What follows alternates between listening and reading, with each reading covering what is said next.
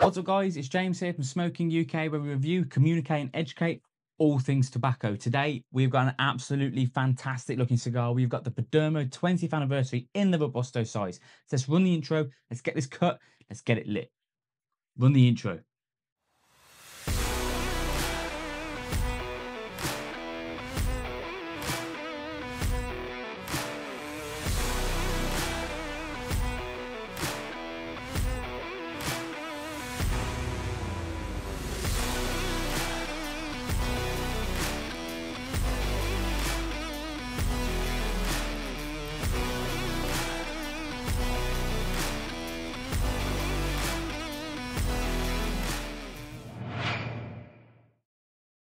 Now, if you've been a subscriber to us for a while, you'll know last week we dropped the Perdomo 10th Anniversary Connecticut, and that seemed to have taken us 2 weeks to film.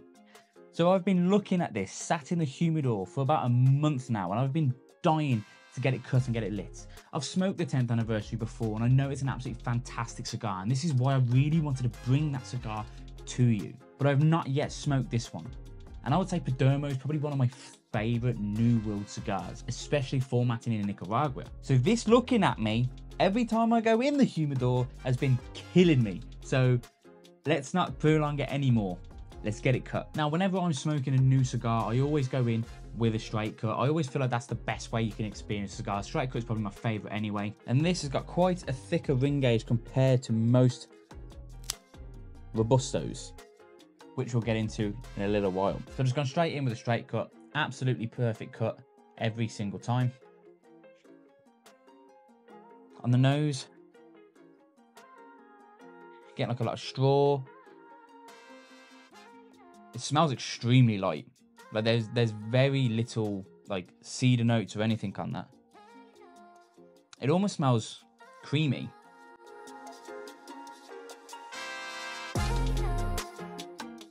Really sweet, which is stereotypical.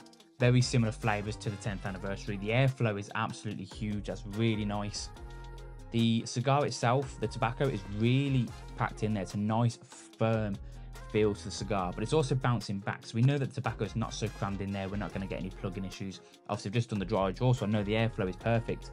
But that tobacco is really packed in there. The wrapper feels almost like silk. It is so smooth. And I said this about the 10th anniversary, and I've said that about other Perdomo cigars before as well. The feel of these cigars feels luxurious, feels premium, feels high quality. And it does, it almost feels like a velvet, like a silk. It's almost a shame that we're gonna have to set fire to it. Of course, I'm using my smoking lighter, which I'll leave a link in the description below. Hands down, the best single jet flame lighter you're ever gonna use. And I absolutely love using a single jet flame lighter. You can be so accurate with where you want that flame to go. A single jet flame lighter is also perfect for if you're getting an uneven burn and you only have to touch up a slight little bit, you can be more accurate where you want the flame to go. The only problem is when you start getting these triple flames, quadruple flames, and I've seen people with a 6 flame lighter, which you can't really be that accurate with the flame. And you end up blowing massive holes in the side of your cigar. And what you always have to remember, and I say this in every single video, so if you are new, is you're not using the flame of the cigar to light it. Notice how the flame isn't even touching the cigar. It's nowhere near it. I'm using the heat from the flame to light the cigar. I'm starting off on the edge until I get a nice big thick black line around the edge. And I'm working in circles and I'm working my way to the center of that cigar. So a nice thick oily black line around the outside now. And work in circles and work my way to the center until I get a nice layer of grey and silver ash on the foot of that cigar.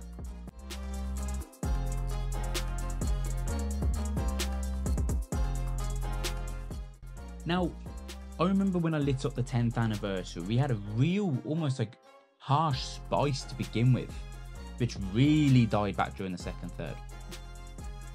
This is nowhere near as strong. You're not really getting any spice or any bitterness on that initial light up.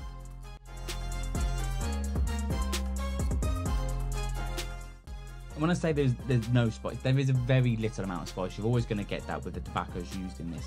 but it's kind of just teetering here at the back of the tongue. It's not very dominating. I wouldn't necessarily say it's going to put off any kind of smoker, even if you're new to smoking cigars.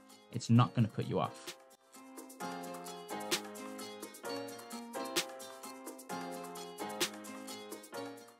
There's a lot of vanilla, a little bit of white pepper. It's very fresh. It's not heavy on the mouth at all. And what I've got to say, even though it is a thicker ring gauge compared to most Robustos or most standard Robustos that you get, it fits very comfortably in the hand and it fits very comfortably in the mouth. That is really delightful. Now, if you watched our last video, and if you haven't, I'll leave a link in the description below and I'll leave it in one of the tags above. The 10th Anniversary Connecticut is probably one of my favourite Perdomo cigars. And I don't want to come jumping out the gate straight away, but I feel like this one's actually going to be better. There's no real harshness on the starting light up of this cigar, which is what you find with most cigars. After all, when you look at a tobacco leaf, the point of the leaf is always placed at the top of the cigar. It has a higher ignition, so it actually helps with the lighting process. But because of that, a lot of the flavours are normally bitter and it's strong. And I say this in most videos, this is why if you ever light up a new cigar and you're not really enjoying it straight away, give it 10-15 minutes. Give it to about half an inch to an inch into the smoke, and I can guarantee you that bitterness and that spiciness that you're getting from the light up will completely drop back.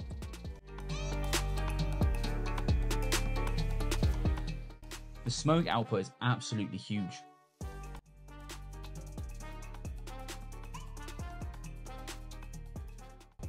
And that spice, that ever so slight amount of spice I was getting to begin with, is already dropping back.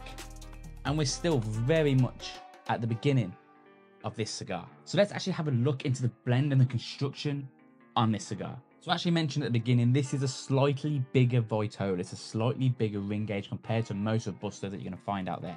So this is a 5x56 ring gauge. So we're probably looking a little bit between 50 and 70 minute smoking session. Obviously, it all depends on how quick you smoke. I'm quite a quick smoker, so I might get about 50 minutes out of this.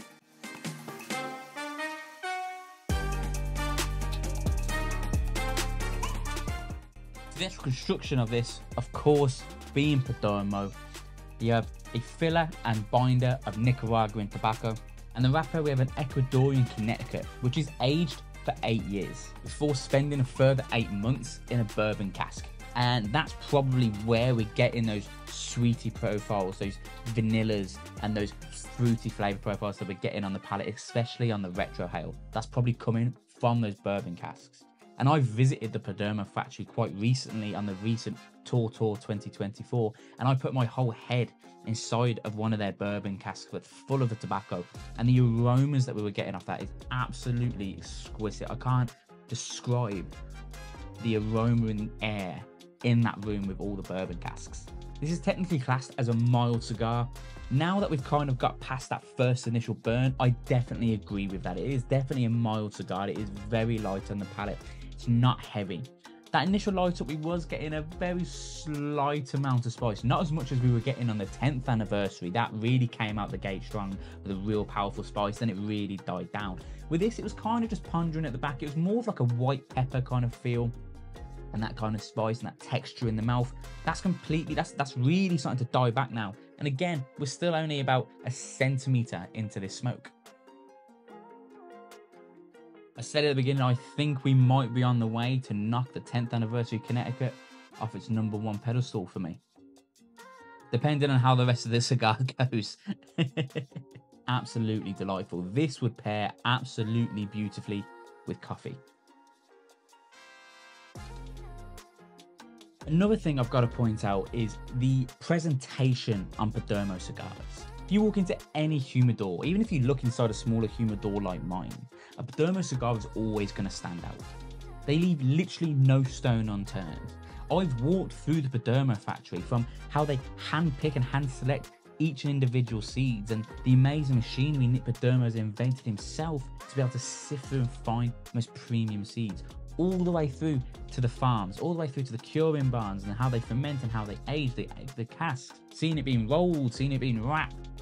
From literally seed to smoke, I've been on that process with Perdomo, and they literally leave no stone unturned. And the presentation on the cigar is definitely one of them.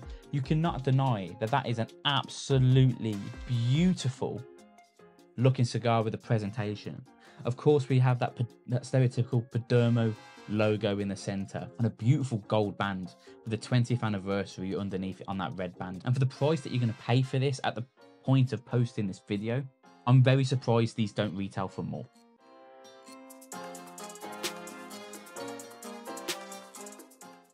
The texture and the smoke in your mouth as well is almost like cream. It's almost like a thick velvet. You can definitely feel the smoke in your mouth. You can feel it moving around. And some people might not like that, but I'm loving every second. That hay and that straw really comes through in the retrohale. And this is why I urge a lot of cigar smokers to learn how to retrohale. After all, most of your taste receptacles are in your nose. This is why whenever you see people eat not great looking food, they end up holding their nose because it's supposed to dull down the flavour. But this is why I urge a lot of people to learn how to take the smoke out through their nose, because you're just going to heighten that smoking experience. Now, the best way to learn how to retrohale is you're going to mess up. You're going to inhale the smoke and you're going to cough up a lung, but you've got to do it wrong enough times to learn how to do it right. The biggest tip I can give you is to push your tongue to the lid of your mouth and then breathe out your nose. A heads up, when you first start doing it, it is going to burn. You're going to get like a tingling sensation across your cheeks, across your nose, maybe a little bit in your head. It's not going to feel great to begin with. It's a very new experience. I can guarantee you've not experienced anything like it before. It's not like exhaling vape through your nose or a cigarette through your nose. The smoke is very dense on a cigar, so it is going to burn a little bit. Once you got used to it, you'll be able to just do it every single time. But push the tongue to the lid of your mouth and slowly, don't do it quick because your nose is going to feel like it's on fire. Breathe slowly through the nose, almost like yoga. Breathe it in and exhale it out. That's my little hint for you for today. Tongue to the lid of your mouth and then exhale through the nose slowly. And I know we have a lot of cigar smokers that watch these videos. If you've got a better tip, or if you've got even more tips on how someone can learn how to retrohale, put it in the comments below. It'd be really interesting to find out how you guys enjoy your cigars. One thing I've got to say, and I mentioned this in last week's video when we were smoking the 10th anniversary as well, is on every single time I light up a Perdomo cigar, I'm almost transported back to sitting in that trailer, being dragged around the fields by a tractor with Nick Perdomo sat there at the front with his microphone. It was such a surreal experience and it was so amazing. And I can almost feel the heat on my skin. I can smell the aromas in the air. And I'm such a strong believer. I'm very passionate when it comes to cigars. I think that's what makes cigar smokers stand out from every other tobacco lover on the planet. Cigars hold memories and cigars hold thoughts. We don't just smoke these as a dedication to time. We smoke these to remember all the amazing times that we've had in our life. And this puts me straight back into Nicaragua, surrounded by some of the most amazing people I've ever met. And Jamal, of course. It'll be interesting to find out if he watches this. But it is, every time I sit down and smoke a Perdomo cigar, it just transports me straight back there. And it almost gives me this hunger in my stomach, like I've been kept away from home. It makes me feel like I need to get back out there. And if a cigar can make me feel that, what other products on the planet can you say that can make someone feel that kind of hunger? Now, I'm hoping that you can see this as well. And I mention this in most videos because I didn't realize the importance and how much your head of ash can actually tell you about your cigar. But we've got a lovely head of white ash in that cigar, and that indicates to us that the soil that the plant was grown in was so well looked after. It was full of the right nutrients, it had the right pH levels, the right nitrogen levels, and everything else that goes into it. When we strip the cigars back, what do we get? We have farming, we have agriculture. Strip everything away, strip the cigar lounges out, get rid of the spirits, get rid of the camaraderie. Think back to what these actual are. Farming, it's agriculture. And it basically means the farmer, or Nick Perdomo and his operation, cared so much about this final product. They wanted to make sure every single step of the process was perfect before they even put the plant in the ground. And throughout this video, I'm going to leave little snippets from around the farm, from around the rolling factory, so you can have a little bit of a deeper insight into the Perdomo operations, because I had never seen anything like it. It was hands down one of my favorite factories to visit on that trip. What I'm going to do, guys, I'm going to sit back, I'm going to enjoy the rest of this cigar. Join me halfway through the second third, coming into the final third. I'll give you my overall verdict. I'll give you if there's been any transitions, how the flavor profiles have changed, if we've had any problems, and more importantly, what kind of cigar smoker would I recommend this cigar for. So stick around for that. Enjoy these next few clips of the Perdomo factory and join me in a minute as we finalize and conclude the Perdomo 20th Anniversary Connecticut Robusto. Join me in a minute.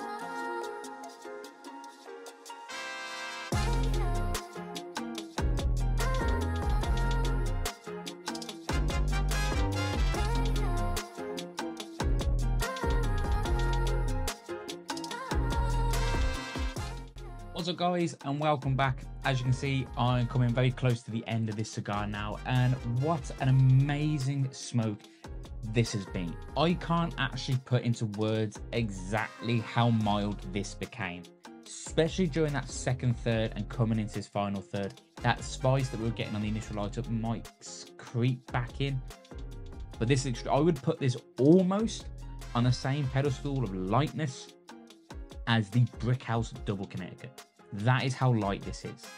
This would pair absolutely beautifully with coffee. It also tastes amazing with rum and bourbon. I feel like if you're going to go more down the Scotch route, I think that is going to overpower the cigar and you're going to lose the tobacco completely. And I think you're going to be wasting your money. It's going to render the cigar useless. Irish whiskey might be a good shout. That might pair okay if you go for more something like a Redbreast 15 or a 12. But this has been absolutely beautiful. I think if you're first getting into cigars and you want to start smoking the more premium end of New World cigars, I think this will be an absolutely great smoke for you. Yes, you have got that initial light up, so you're almost training your palate for those spicy profiles, but just as it starts to really heighten up, it takes a step back and it becomes stupidly mild. But at the same time, if you're into the full-bodied cigars and you know real strength and real all the Maduros and stuff like that, this would make a really good morning smoke for you. But if you're new to cigars, this would be an all-round great cigar. I feel like if you're going to smoke this after dinner, like a late evening or on a cold winter's evening, don't think this is going to be a good evening cigar. I think this is going to be a really good morning to afternoon to mid to late afternoon stick, maybe early evening stick. I've loved every single second of it. The construction has been absolutely second to none. I haven't had to relight it. The ash has been coming off perfectly, and we have got an absolutely great burn on that cigar. The airflow has been perfect. It's not once become plugged, and it's been really enjoyable. I want to say there's been huge transitions. I'm still getting all those hay and those vanilla flavor profiles that I was getting at the beginning. The only real difference is that spice that we're getting has completely gone. There is no spice on this cigar at this present time, and it is incredibly mild. The 10th anniversary was very medium bodied. It wasn't really strong, but it definitely still had the spicy profiles throughout the entire stick, and it was definitely belonged in that medium bodied bracket. But this well and truly deserves to be in the mild. This has been absolutely delightful. And Connecticut's get a lot of bad name. They get a lot of a bad rep, especially from cigar smokers who've been smoking for a while. If you smoke Cuban cigars, you feel like it's almost kind of like a pointless smoke. It doesn't really give you that strength. Now, not every single cigar has to have strength. It's just got to have really good flavor. And that is what you're getting from this. You're getting cream, you're getting vanilla, you're getting hay and straw and earth. You're getting that mild spice to begin with and that white pepper.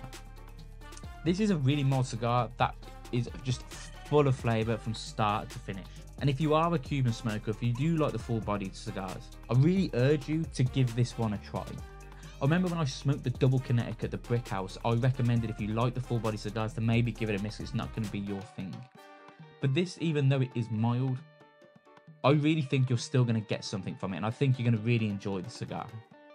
I'd honestly recommend it to anybody. And I'm quite glad I've got another one sat in the humidor resting that I can smoke in a couple of months' time. So thank you for coming on this journey. Thank you for coming along with me and smoking the 20th anniversary from Perdomo in the Connecticut. I obviously haven't smoked this one before, and the excitement I got from the 10th anniversary last week, I couldn't wait to get this lit up. And I'm so glad that I did, and I can't believe it's been sat there for weeks staring at me. I wish I lit this up sooner. It's been absolutely delightful. So thank you for coming with me on this journey of discovering the 20th anniversary. Make sure you hit that subscribe button and enable your notification bells. We post twice a week. We have Pipe Tobacco Tuesdays, where we review pipe tobaccos from around the world. That drops at Tuesdays at 7 o'clock. And of course, we post on Fridays at 7 as well, every single week. So you're going to definitely gain something by following us. So enable that notification. Make sure you go follow us on social media as well. I'll leave the links in the description below. We post every single day over there, whether it's pipe tobaccos, snuffs, roll your owns, cigars, how-tos, giveaways, promos, clearance that we're getting rid of, and you'll get products at an amazing price. Even down to like scotches, whiskies, rums, gins, tequilas, you will learn something and you'll gain something just from following us over there. So go hit those links in the description below and go give us a follow. Thank you for coming on this journey. I've been James, and welcome to the new era of smoking. See you in future videos.